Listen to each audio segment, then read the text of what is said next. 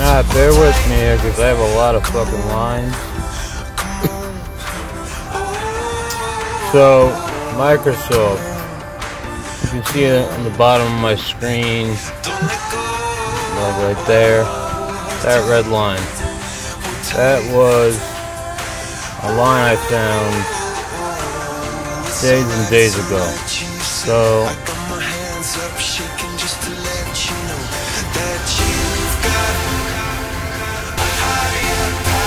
you can see right here, it basically happened overnight.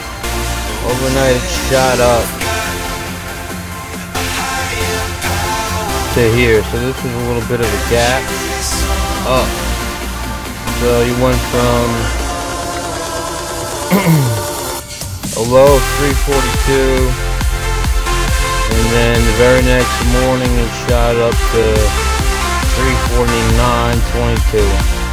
So this is my red line. I just drew it here because that's where the gap started. So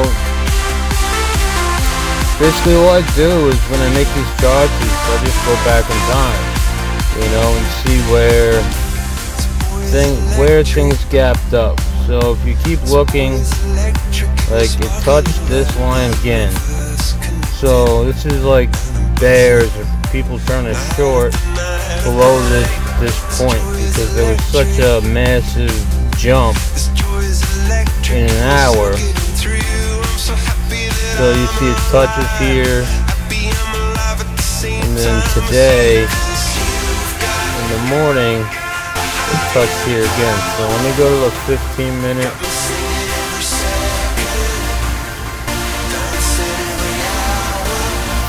So you see on the 15-minute today, right there, it hit right around our line. But I looked yesterday, and I like to see what a stock did the previous day. Because sometimes stocks can do similar things from day to day.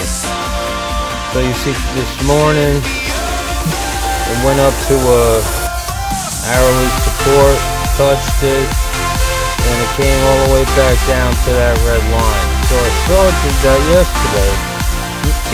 So this morning I waited, and it just, right at the open, gap down, big gap down, 345.95 all the way down to 342.59. You know, tried making a recovery, and then somebody shorted it right back down to that red line. And once I saw we were at that red line, I picked up calls because I saw, like I just showed you yesterday, that it never went below that red line. Now today, it kind of just took the fuck off. Like there wasn't much volume. You know, it was steadily building up. I was looking for it to get back up. Back up to this opening where this level right here, the top of this red candle, that red candle right there at the where the blue line is going horizontal. That's where I was looking for action to go up to. So you can see a couple of my green lines and my hourly support. Let me take these off.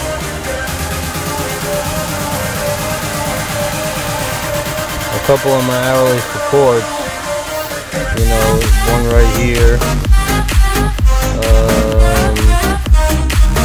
one here across it. So then the next 15-minute candle, I got above that support. Next 15-minute candle, I got to the support and closed above it, and then it started making its way down. Let's go to the 2, see where the move happened. So I bought right around in here, and then, you know, kind of just did its thing. I wasn't really too worried because this blue line here is a daily support. So I was holding. You know, then it started to break down. And one thing I did notice before I show you this was yesterday at about the 12:15 candle, that starts at noon. That's kind of when it peaked. And I also saw at 11:30 kind of flattened out, but that starts at 11:15. So I was looking for a move, potentially, again, around that same time. And right at the 11:30 it flattened out. And right after that fucking thing is a big ass green candle. And I was only looking for a few dollar move, but that's when the press release was for the charge of the $30 monthly charge for their AI shit. So if that makes sense, let me know. If not, let me know if you have any questions.